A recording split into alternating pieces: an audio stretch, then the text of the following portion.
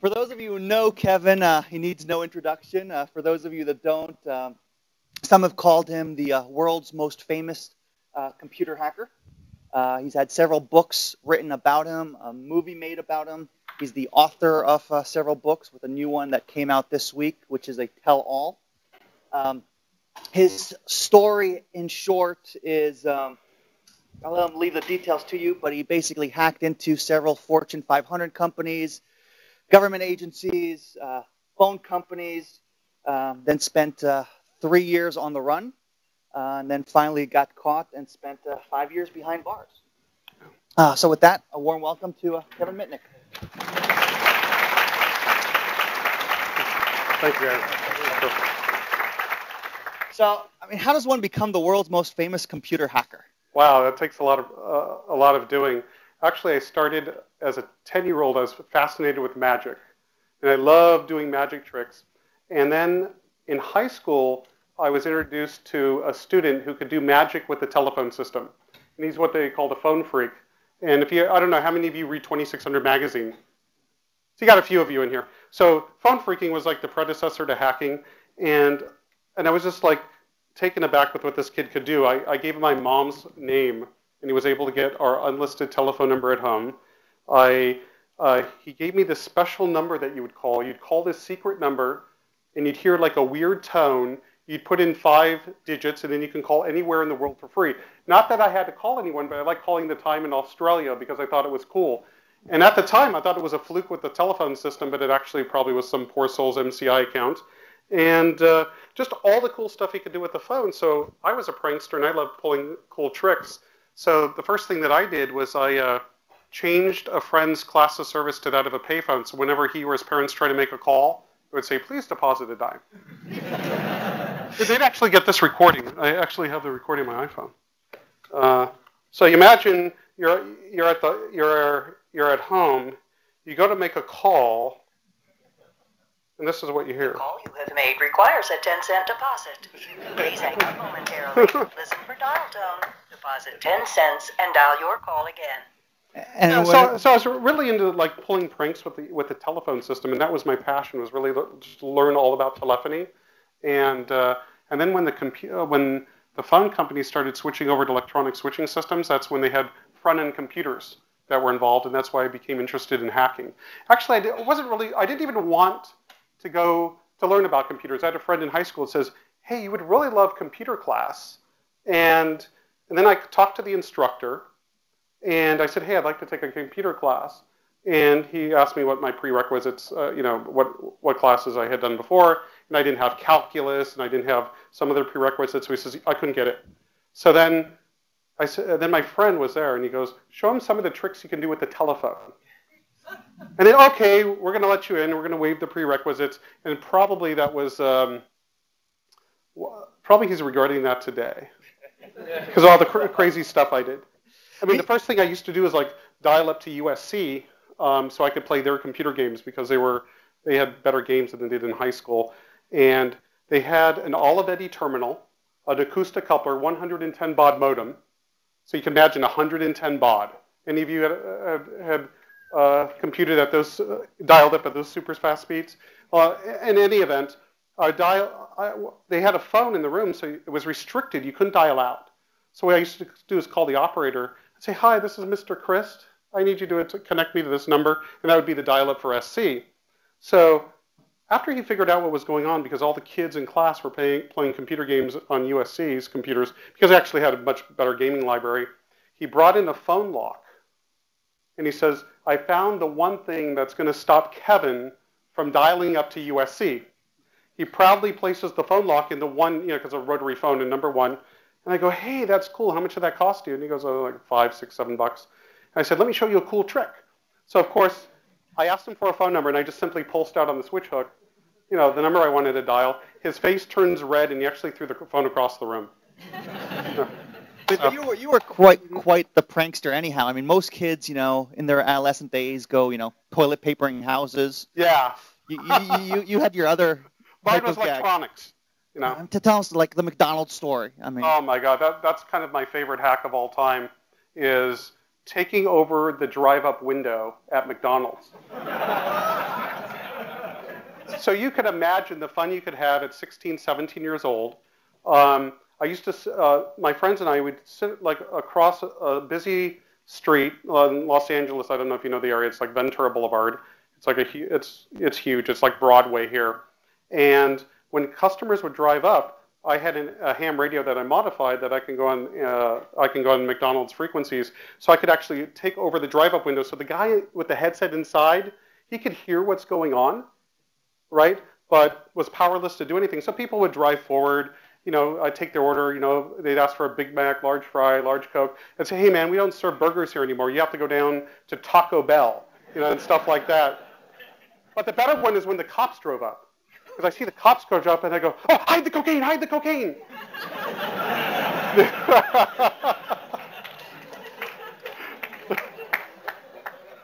And then, you know, 16, 17, you're a little bit immature. So, You think? just a little. So a customer would drive up, place their order. "Yeah, I'm sorry, sir, our ice machine's broken, but in lieu of sodas, we're giving out free apple juice. And would you like small, medium, or large?" And they'd always say large, right, because it's free. And then we had a recording of what sounded like urinating in a cup. "Would you please drive forward, sir?" You know, and of course, at one time, it got too much for the guy, the manager at McDonald's. And he's out of the store. He's walking around the parking lot looking to every car to see who the culprit is. He sees nothing because we're way across the street. And we're kind of laughing. We're sitting there laughing. And then he walks up to the drive-up window speaker, and he places his head in the speaker like he's going to see something. And of course, I couldn't resist. I pressed down the mic. I go, "What the fuck are you looking at?" And this guy, he flew back like 25 feet, right? So that's actually my favorite hack, is McDonald's. So. But earlier on, you got caught even for some of those hacks, right? Not for McDonald's. I got my first time really in trouble was we went dumpster diving at a Pacific Bell building, and then I decided to see if we could social engineer our way inside because we were very interested in this system at the phone company called Cosmos. And our objective there was just to go in there and like look at the manuals, try to see if we can get a few passwords. But we went a little overboard. We decided we're going to take some manuals out, copy them, and return them. But since it was so late at night... To the dumpster? No, we actually got into the building. And that's what I got in trouble for, you know, obviously, you know. And we tried to return them, but then we were afraid to go back. So ended up getting into hot water for that. What kind of hot water did you get into? Oh, well, like arrested. Actually, because somebody told on one of the friends of a friend told on us, and ended up. It's all in Ghost in the Wires. It was like, I mean, I remember when the police pulled me over. I was working in the San Fernando Valley. Is one of the district attorney actually showed up, and actually he's kind of a friend of mine now. Is Stephen Cooley. He's now the district attorney in Los Angeles County, and he's yelling to the guys, "Search the car for a logic bomb! Search the car for a logic bomb!" Because they thought it was like an explosive device when they didn't know it was a piece of code. So that was kind of like, okay. So, but other than the final big arrest, you've had several run-ins with the law. Unfortunately, yes. I mean, I was so passionate with hacking. It came to be like somewhat of an obsession for me. And it wasn't about stealing money or causing damage or writing viruses or worms. It was really about the thrill of getting in. And this thrill was, you know, overpowering my common sense. And I ended up getting into some trouble. And then I started playing cat and mouse with the government. And at one point, I knew that the federal government was investigating me. So what I did is I hacked into the cellular phone company at the time, because back in those times you had wireline and wireless. And I found the cell phones that belonged to the FBI agents that were like watching me. So I decided I would watch them. So I had real-time access to the CDRs, to the call detail records, so I can kind of see who they're calling, who's calling them, where they physically were. And then at one point, I had this device that could monitor the cell site in my local area, and it would monitor the data channel. And this was on AMPS. This is not an AMPS. This is not GSM. This is the AMPS system. And anytime you pass into a cell site, your phone registers. Anytime you get a call, it does a page. And this is on the old AMP system. So I had all these FBI cell phone numbers, and I put them into my computer. Okay, so you had a scanner that's listening to the control channel, interfaced into this special box to a piece of software. So I can simply program in a list of phone numbers, and if those phone numbers ever register in that cell site, it alerts me. So one morning I go to work. I was working as a private investigator. I go into work. We see the irony there? So I go into work. I put in the code to disable the alarm to the office, and I still hear this beeping sound. And I hear beep, beep, beep. And I start walking in the hall towards my office, and it's getting louder. And I go, what the hell's going on? Did somebody bug my office? And I'm going to, and then I finally go up to the computer, and it's actually the alarm, my FBI alarm, that there was an agent in the area. So I realized I was like the main guy that was like hunting for me. And I realized that he actually called a payphone across the street from the apartment I was at. Now, I slept home. I was there at the time, so I knew, well, if they didn't come to arrest me, did they come to follow me? And then I thought, oh, maybe they came to search. So, you know, of course, I cleaned up my apartment, and because I didn't want to leave anything they'd be interested in. And then the next day, I thought to go to Winchell's Donuts.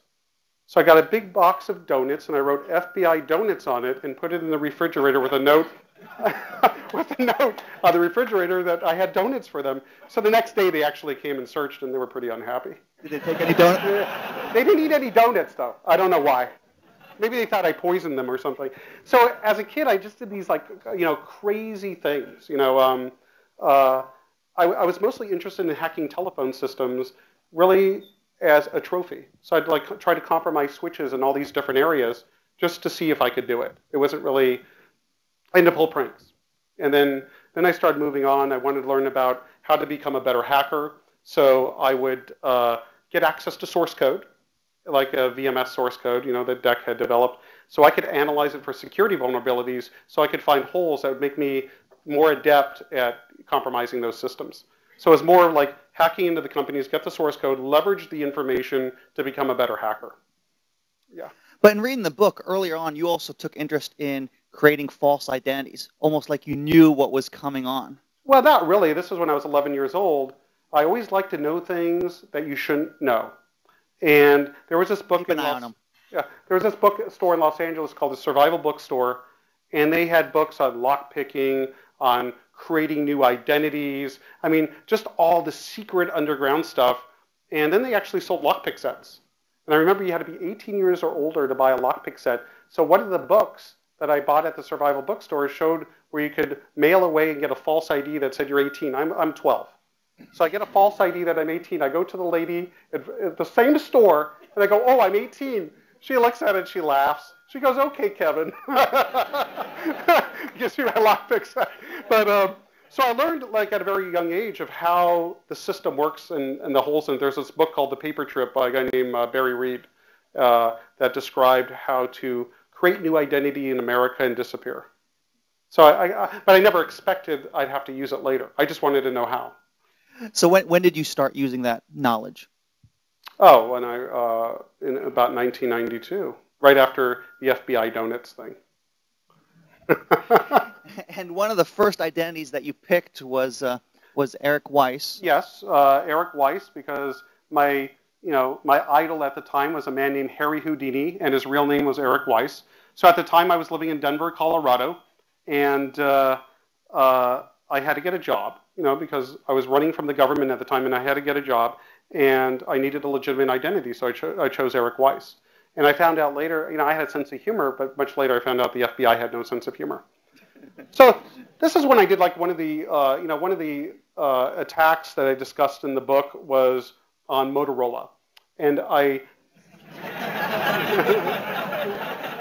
forgot to bring something. I just remembered. I wish I could have shown you the brochure for this thing called the MicroTac Ultralight, and this thing was like the iPhone of today. This device. I don't know if you remember these Star Trek type flip phone cell phones. And as a hacker, I wanted to understand how it worked. I wanted to know, the internal protocols, how the firmware was put together. So I made a very stupid and regrettable decision. I decided to go after the source code for the handset. So one afternoon, I left the office early in Denver. I called the toll-free number, for 800 directory assistance, and I asked for Motorola. And I was given the number, and I called the number, got a receptionist, and I said, hey, I'm looking for the project manager of the Microtac Ultralight project. And the nice lady told me that all the cellular development was handled out of Schaumburg, Illinois. So she goes, would you like that number? I go, certainly. She gave me that number. I call the Schaumburg receptionist, and I tell her I'm looking for the project manager of the Microtac Ultralight project. And I'm transferred around 2, 3, 4, about 8 times. I'm talking to different people, and then I end up talking to the vice president of all of research and development for Motorola cell phones, all their mobility. And I say, hey, I'm looking for the project manager of the Microtac project. This is Rick over in Arlington Heights. Because during the last 8 calls, I found out they actually had an Arlington Heights facility. And he goes, sure. He gave me her phone number and says, well, can I help you with anything? And I said, no, I'll just talk to Pam, because Pam was the lady that was the project manager. So I call Pam, and I don't get her. I get her voicemail outgoing greeting saying that she just left on a 2-week vacation, the date she was returning, and she said on her voicemail, if you need any help with anything whatsoever, please call Alicia on extension blah, blah, blah. Who's my next call to, right? I call Alicia. I go, hey, Alicia, this is Rick over in Arlington Heights. I'm looking, I go, wait a second, did Pam leave on vacation yet? Because when I spoke to her, last week, she said she might be going on vacation. Oh, she has. Well, before she left, she promised to send me the source code to the Microtac Ultralight. And I was walking. Now imagine I'm already walking home. I live 20 minutes away by walking from the law firm, and it was snowing that day. So as I'm walking through traffic, I'm trying to press the cell phone really tight to my ear so you can't hear all the traffic, because I never expect this to work because it's all extemporaneous. And then Alicia goes, well, Rick, what version do you want? And I didn't even know the version numbers because, again, this was all off the cuff. And I just go, how about the latest and the greatest? So she's fishing around on the computer. I could hear her typing. I'm trying to walk out of traffic onto side streets. And she goes, Rick, I found the latest source code release. It's Doc 2, but there's a problem. I go, what's the problem? She goes, well, there's lots of directories and there's tons of files in each directory. And I go, do you know how to use tar and gzip? And she goes, no, I don't. I said, would you like to learn? And she said, yes. So I became her instructor for the day, and I taught her how to use tar and gzip. And at the end of the lesson, there was a 3-megabyte file of the source code I wanted to look at. So of course, my next question was, do you know what FTP is? She goes, file transfer program. I go, yes, exactly. And then as I'm walking, I go, because I didn't prepare for this, is I couldn't give her, oh, my host name is hacker at colorado.edu, right? So I actually had to I remembered an IP address to a server that I had a bunch of accounts on, and I gave her the IP address. She tries connecting 2, 3, 4, 5 times, times out each time, and then she goes, Rick, I go, yeah. She goes, I need to talk to my security manager about what you're asking me to do. I go, no, because she's already putting me on hold, because that's the last person. I didn't want her to talk to someone like Aaron. That'd be bad. So I'm walking, and the time is like, the seconds feel like minutes, and I'm really nervous. They're going to record my call. And so I was very careful when she, was going to return to the line. I was going to be not saying words. I was just going to be, try to feel it out. So about 5 minutes later, she comes back on the line. She goes, Rick, I talked to my security manager about what you want me to do. I go, that IP address you gave me is outside of Motorola's campus. Notice I'm not talking. She goes, and we need to use a special proxy server to send these files. And I don't have an account on the proxy server. But my security manager was kind enough to give me his personal username and password to send you the file. So within 15, 20 minutes, I had the source code to the Microtac Ultralight. all I really did was look at it because I was, curious how it worked out. What I really wanted to do at the time, since the government was chasing me, I wanted to create invisibility. So if I had the firmware, I could actually modify it, because how AMPS worked that day is you can control the registration and the paging processes, and I wanted to have better control so I couldn't easily be tracked. But, like a company like, Motorola had, all the best technology money can buy, and it was an extemporaneous attack that actually worked. I was really surprised. Yeah. So let's fast forward to actually getting caught. Oh. Okay. What was ultimately the demise that got you caught? Well, actually, there was a guy, Satomu Shimomura, that became involved because his server was hacked, and this guy is kind of an arrogant security expert. If you Google him, you'll find out who he was. And we wanted to take him a couple notches down. It was more of that type of thing, and then he went on a vigilante mission, and he and the FBI actually teamed up to capture me. And they ended up, in the long run, they ended up actually going out with radio direction finding gear and tracing the cellular signal to determine my whereabouts, because I was in a fixed location in Raleigh, North Carolina, because I just moved there. And I underestimated the amount of time that the government worked, because ordinarily they're quite slow. And they were able to trace the signal. And then I get it, and then I was just, and they were able to trace the signal. And then the night this happened, I actually was out. I was actually going to work out at the gym that night, and I arrived home late around, I don't know about, no, I went to go eat dinner. I arrived home around 11:30 that night, something like that, 11:30 or 12. And by that time, the FBI has this whole apartment building under surveillance because they believe the signal was on the other side of the complex, North Carolina. So I just parked my car. I have no idea that it's all full of feds. I go up to my apartment, and the story's in the book. There's a lot more to this, but I'm just trying to cut to the chase. And then I just had a gut feeling that something was wrong. I just had this nagging gut feeling. So I opened the door around 1 in the morning, and I peered out into the parking lot, and I just go, I must be being paranoid. And I shut the door. Me opening the door and looking out was how they actually found me, because they couldn't track the signal because the signals were bouncing. And then I get a knock on the door, and it's 1:30, and to me, I keep hackers hours. I stay up late and I sleep late, and I my reaction was, "Who is it?" And it was FBI. Open up, and I go, "Who are you looking for?" They go, "Are you Kevin Mitnick?" I go, "No." I go check the mailboxes downstairs because you have the wrong apartment. And they left for about 10 minutes. And at that time, in that 10 minutes, I'm on the second story. I'm looking for a rope to go down the other side of my patio to get the hell out of there. And there was nothing, I didn't prepare, so I didn't have a rope, and I wasn't going to tie bed sheets together because I didn't want to, get shot on the way down. So they knocked again, and I was already on the phone with my family and with an attorney, and they're knocking, and I go, they go, "Are you Kevin Mitnick?" I already told you I'm not. It's 1:30 in the morning. You have the wrong apartment, And then he goes, "Well, open up. We want to talk to you." I crack the door. All these agents pour in. They start searching, and they ask me for a driver's license. I go, "Here I am," because I was under a new name, and they start searching. I'm asking where their search warrant is, and they're just ignoring me. And eventually, it gets to the point.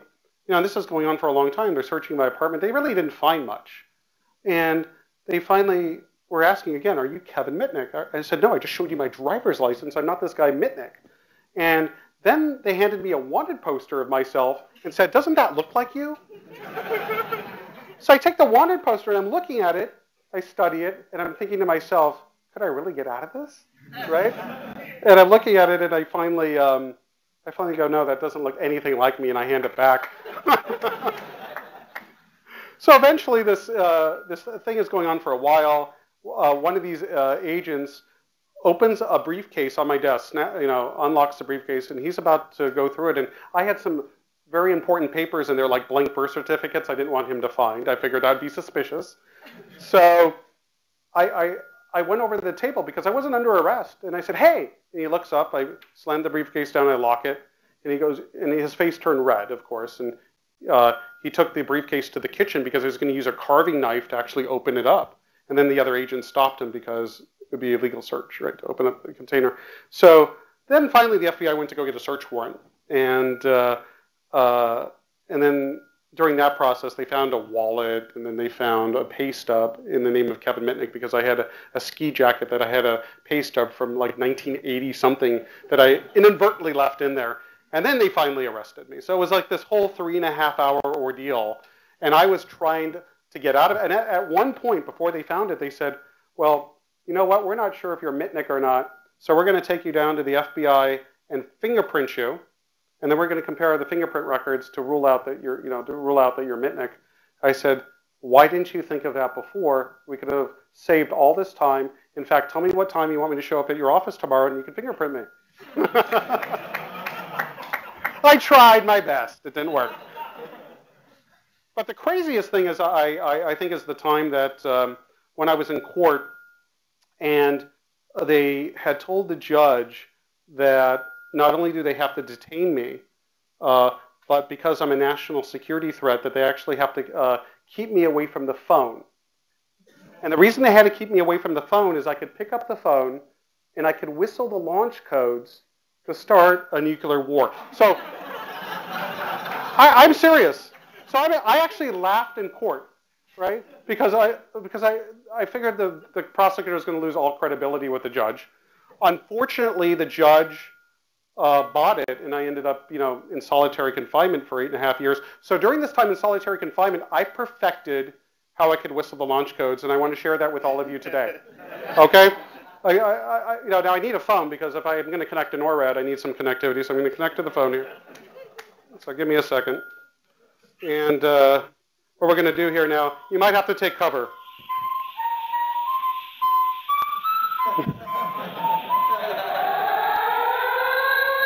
I'm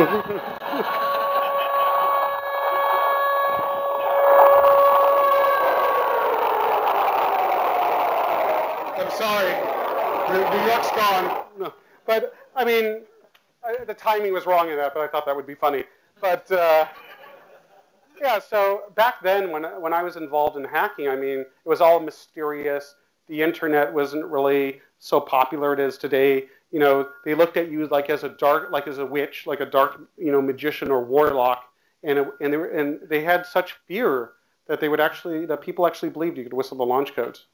So that wasn't the only myth that was made about you, right? I mean, you have several. Oh yeah, I mean, there's just so many. I mean, oh yeah. That I, hacked into NORAD and nearly started World War III. That actually was stated as fact in the New York Times. And that was actually from a movie called War Games in 1983.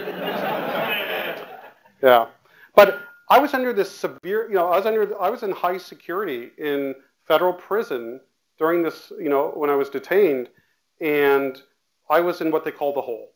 And this was a solitary confinement. So if you're like the Mexican mafia, if you're, Al Capone, if you're Killick prison guard, they put you in this place that you're just under 24-hour lockdown. And I had a special phone restriction that I was only allowed to call like 5 people: my mom, my grandmother, my aunt, my attorney. And so I figured, I'm kind of at the bottom of the bucket here in solitary confinement in a federal detention center. But, that didn't stop me from phone hacking. Not at all. So you were hacking from prison? Hacking from prison. Let me tell you how. Is whenever I had to make a phone call, they would actually shackle my arms, shackle my legs. They'd walk me like 30 feet to this room that had a bank of payphones. And the guard would look at, the numbers I can call. He'd say, which number do you want, Mitnick? And he would dial 0 plus the number, because it was a collect call, obviously. And he'd place his chair 4 feet away from the payphones. So he'd just sit there, and his eyes would never move from what I'm doing. And the handset cord on the payphone was a little bit longer than it is like on the street. I guess they're longer in federal prison. Who knows? So I'd walk back and forth when I was talking, and I would constantly be scratching my back, switching phones, just getting him used to this behavior, scratching my back, and actually rub my back against the payphone. And then I figured when I ended the call, I acted like I was still talking to the person that he dialed. And I just, keep talking. I'd be rubbing my back, and then behind my back, I would just push down the switch hook, and then I'd move my hand to the front, because I knew that I had 18 seconds before the phone went into reorder, meaning beep, beep, beep, beep, beep. So I had 18 seconds to do this. So I just continued to scratch, and then I put my hand behind again and dial 0 plus the number I wanted, because I was able to dial the touch tone behind my touch tone pad. I was able to dial a phone number behind my back.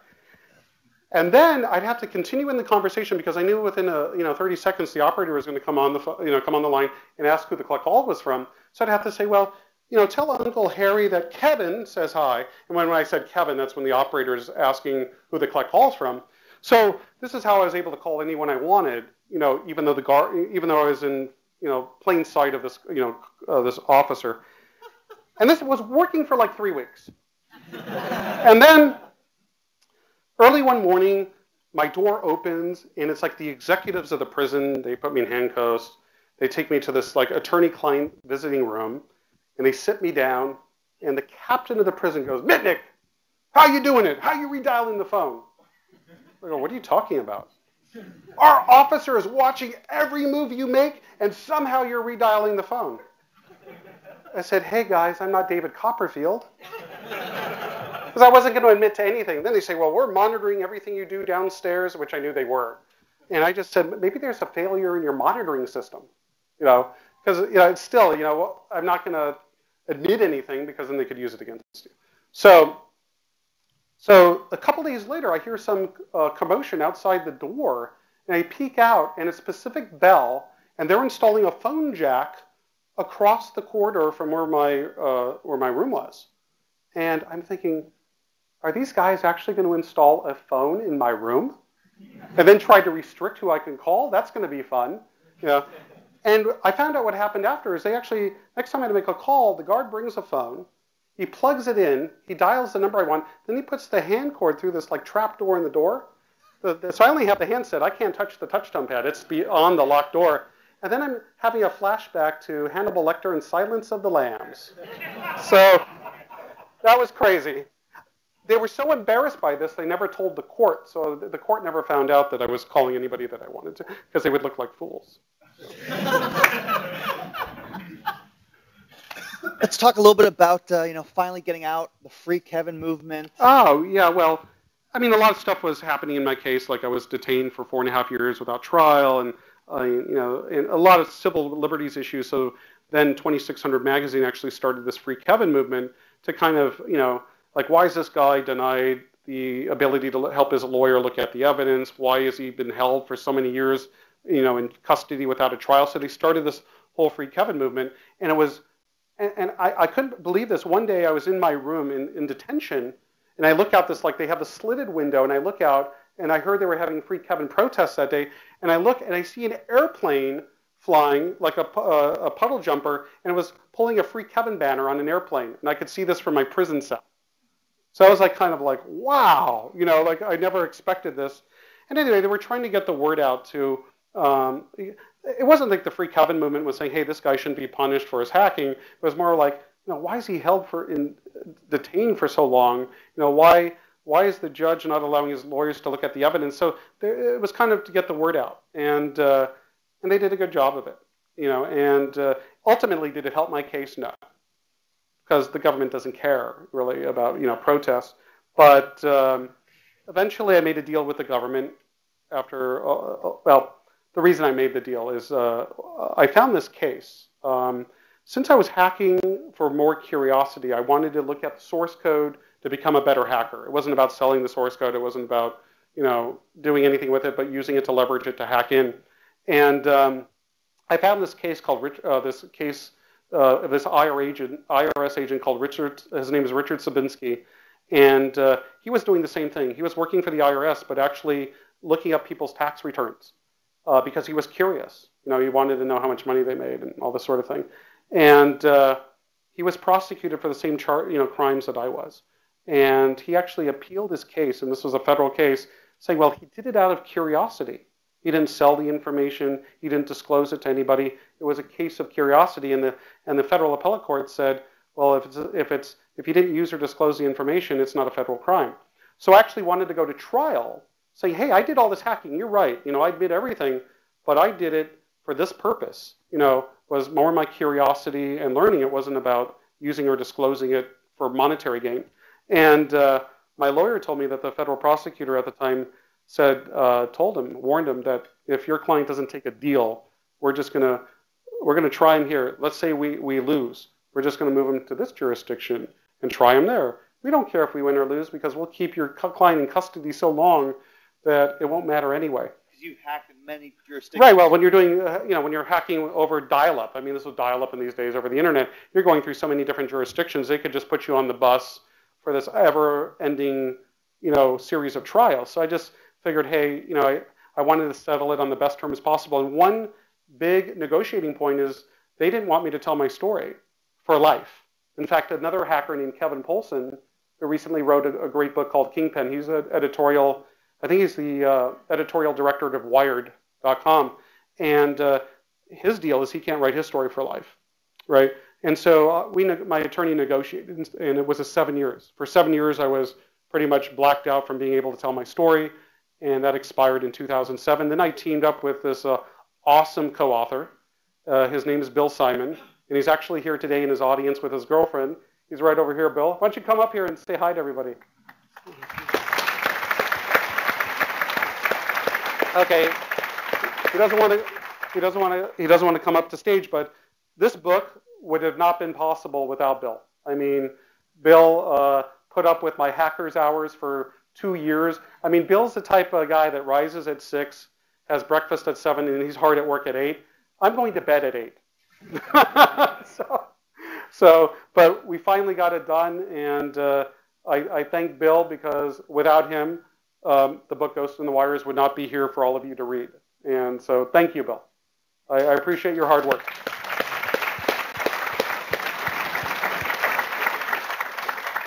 Now, not only not being able to tell your story for 7 years, you also had some other restrictions as part of your release. Oh yeah, I couldn't touch a transistor. Anything with a transistor in it was restricted.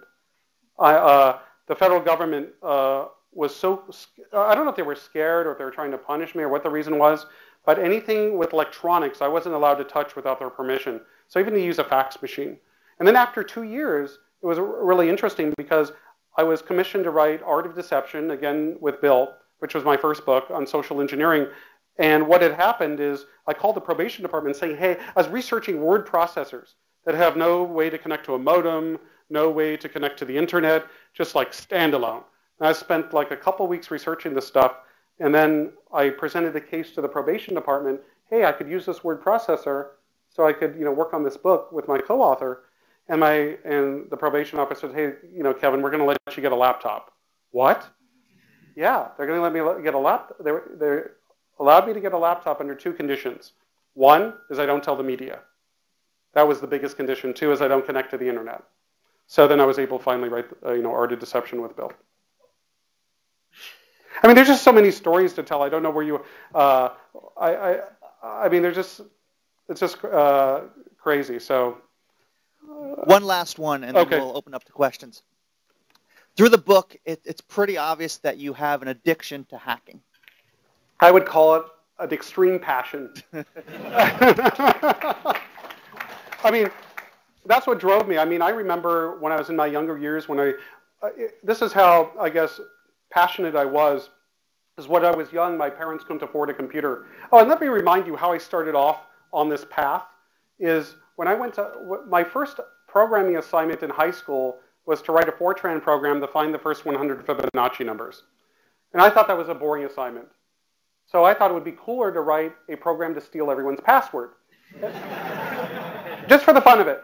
And what we had at school was an Olivetti 110 baud terminals, acoustic coupler modems, and we had a PDP-11, I think it was like an 1134 running RISC-to-SEED in downtown Los Angeles. And so all the students used VT100 terminals to connect to the school's computer. So I wrote a program that would be a login simulator, kind of like a phishing tool. So people would think they're logged out. They would type in hello. It asked them to put in their username and password. It would log them in. This was my first program, the first one that I ever wrote. It wasn't hello world. It was I'm going to steal your password. So I worked really hard on it because I had to do syscalls, interact with the operating system. It wasn't as easy as finding the first 100 Fibonacci numbers. And because I spent so much time on this assignment, I wasn't able to finish or even start the Fibonacci assignment. So it was due. So the teacher goes, Kevin, where's your assignment? I let you into class, I waived your prerequisites, and you're not even, holding your weight here. I said, well, I was busy working on this other program. Let me show you how it works. So I showed him the program of stealing passwords. And he goes, that's awesome. And he gave me an A. That's awesome. He actually showed it to everyone else in class. Look what Kevin did. And I got all these attaboys. So the ethics taught when I was in high school that hacking is cool. And it wasn't even illegal. It was 1979. They didn't have the first computer crime law in 1984. So I started in an era where it was encouraged to do this stuff because it was like no harm, no foul. I wasn't stealing passwords because I want to get in their accounts. It was more like just for doing it. So it was kind of like a cool thing. The teacher liked it. So do you still have this deep passion today? I hack every day. But there's only one difference. I have authorization. So companies that hire me to break into their systems give me a get out of jail free card. And as long as I have that card in my pocket, I feel really comfortable. And I can still get to do the same thing I was doing 20 years ago today. And the techniques still work, like social engineering. I mean, the technical exploits change. As we build more complex systems, it creates more vulnerabilities, as you know. So you have the technical side, which, now you could download Metasploit. You have commercial products like Canvas and Core. Metasploit is awesome. I don't know how many of you know of Metasploit here in the audience, but these tools weren't available when I was hacking. It was like you had to do it on your own. There was no frameworks, not where you can go and Google. Google didn't exist, by the way. I couldn't Google exploits. It was all on your own. And today, I mean, what kids can do, which I didn't have this option, was they could have open source Linux boxes, for next to nothing. They could get access to frameworks like Metasploit, so they could experiment and have fun hacking, legitimately. And I didn't have this option when it just didn't exist. So what I chose to do was go to universities, all the Cal State universities in Los Angeles, and until I wore out my welcome, right? And all the Radio Shacks in Los Angeles, yeah. Great. We have a couple microphones. If you could just raise your hand, a microphone will come to you.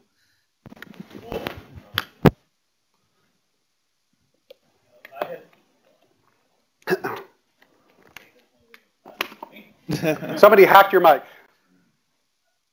I don't need a mic. I'm loud enough. I had a free Kevin sticker on my lap door at AT&T.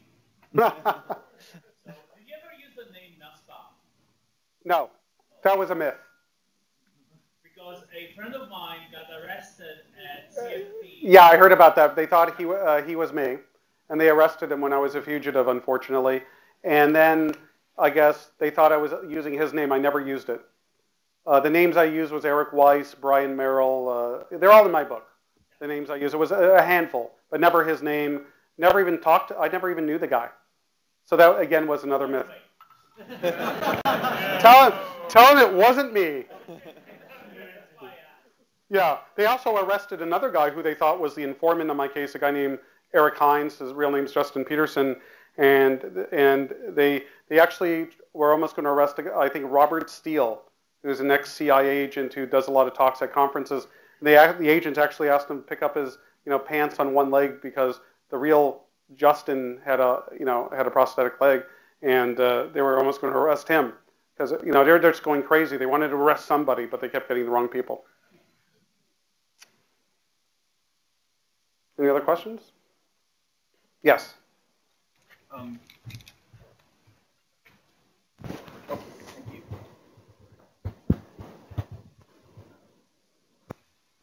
With the No. Just speak loud. right. With everybody getting so connected, I mean, that's kind of what we do here, making sure that everybody's connected and everything's accessible to everybody as much as possible. Is security intractable for regular people? I mean, I know that social engineering always worked and probably always will work, but you can get so much further with it now because you can, send out... Spear phishing, yeah. Yeah, you can try and scam 10 million people at a clip. Is this an intractable problem that we're just going to be in this situation forever? No, I don't really know. I mean, I look at the solutions to social engineering as using technology whenever possible to take the decision making out of the, the human actor's, hand, so to speak, and then training in it, a lot of training and education. A lot of the, don't forget the social engineering usually also relies on some technical vulnerability, like an older version of Adobe Acrobat, that the person's using. So, I mean, by keeping the technology up to date, I think you mitigate the social engineering, because if you look, most of the attack vectors today are client-side. So you're looking to exploit the browser, you're looking to exploit Adobe Acrobat, Flash, Java, the media players, the instant messaging tools. So I find that a lot of my clients, they're not keeping that stuff up to date. And that's how I'm able to exploit them. I just had a client, multi-million-dollar client, and they were running like version, I think 9.1 of Adobe. And how I found, what I did was I used social networking to create my target list on LinkedIn. It's so, it's easy. You can even use Google, of course. But, you try to look for network administrators and engineers and people that are likely have domain admin rights, and you target those people first, right? So I was able to, I found out who this administrator works with at one of the companies that supports one of their IT functions, and emailed them a PDF that had an exploit in it. He opened it up, and I was able to get into his box. He had domain admin rights, and the game was over. I mean, it was just that easy. If he had an updated version of Adobe at the time, because the problem was patched, maybe the social engineering side would have worked, but it wouldn't have got me anywhere. Right? Push your clients to Chrome OS or Chrome. I use Chrome. I shouldn't tell you this, because now maybe I could be a target. One last question. Let's give somebody. Oh, go ahead. So you mentioned writing a Hello World program. Right. And you mentioned how your teacher kind of encouraged you to, it was encouraged to hack, and it was cool. Well, it was after I wrote the first program, because I didn't tell the teacher what I was doing during that development. So I'm curious if you feel that education for developers has changed in any regard, because I still find that when we're trying to get people into computers and development, we still kind of go, look how easy this is. Print, hello world. Great, you wrote your first program. It's really easy. Well, we don't build on a stronger foundation of, oh, well, here's the building blocks and security. Well, absolutely. I mean, most of the time where our methodology, most of the time where we're able to get into a client's infrastructure is usually by exploiting a web app. Usually it's something like SQL injection. And so if the developers of those applications, sanitize their input, we wouldn't be able to get in, at that point. So I find that there's a lot of low-hanging fruit out there. There's lots of internet-facing web applications that are insecure and easy to exploit. I mean, case in point is you have like lulsec, right? They're out exploiting everybody in the world. They're doing some stupid attacks with DDoS attacks, but all the other victims are, simple SQL injection. Look at Sony; they were hacked 12 times, and I think like 10 of those hacks were SQL injection hacks, right? So the developers obviously, they either bought the code from somebody else, bought the application from a third party who obviously didn't have secure coding practices, in their development cycle, or they did it in-house, and it was just shoddy security and got hacked. So I guess the question is then, why hasn't education changed for developers? Or well, they have it available. It's just the question of companies actually using it in their development cycle. Well, companies and schools, right? Why? Right. School. The liability laws the liabilities are in the wrong place. Mm. Credit cards used to be,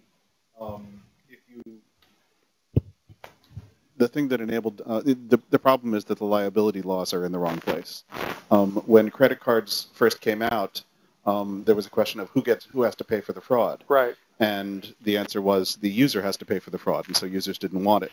And then when the law said the bank has to pay for the fraud, there's 50, right. both the user, or it was either the user or the merchant, but somebody, if the user has to pay for the fraud, the users don't want it. So they say, well, let's make the merchants pay for the fraud, and the merchants don't want it.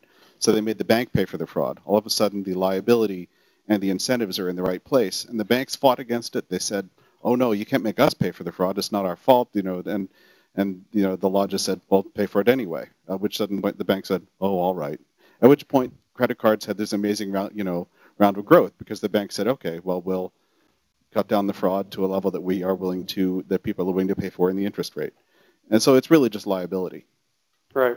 I mean, and I think today it's on the merchant, actually, is the fraud. I mean, unless, Visa and MasterCard, if you go through Secure Code, they have, what is the product called? MasterCard Secure Code and Visa Verified. If you go through those mechanisms, then the bank takes the risk. But I think today it's the merchant. It still takes the risk on transactions, right?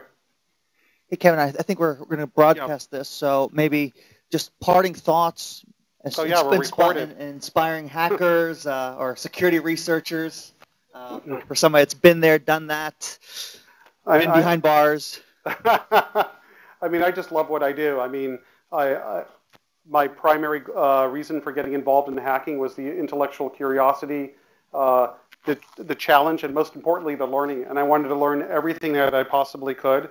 And I still have those drivers today. When I'm testing my client's security, I still get that endorphin rush when I'm able to find a security hole. So I really enjoy what I do. It's almost like, it's almost like not working. But I mean, my recommendations is if you're developing applications, is that you do use secure coding practices so people like me can't get in. You can make our pen test harder. Yeah. And I guess unless you have any other questions, I don't know what else to say. Check out the book. Oh, yeah. Look, why am I here? Ghost in the Wires. I mean, you get a lot more detail about what had happened, why I did it, how I did things. That's in the book. Again, it was a two-year project. I told Bill what I wanted this book to be was like a catch-me-if-you-can thriller. So we were able to take my story because of all the crazy stuff I did as a kid, and I thought we actually met the goal.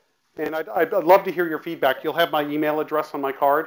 If you like the book, dislike it, find an error, let me know. I definitely would appreciate it. And I love Google. Google is my homepage on my browser, and I do use Google Chrome. And I love touring your campus in Mountain View. It was awesome. It was like a little city. So I think you guys are working for a great company. So thank you for being here. And I have business cards for everybody. I didn't run out. I just wanted to kill some time until Aaron came and was ready to interview. So Thank you. Thank you so much. Thank you.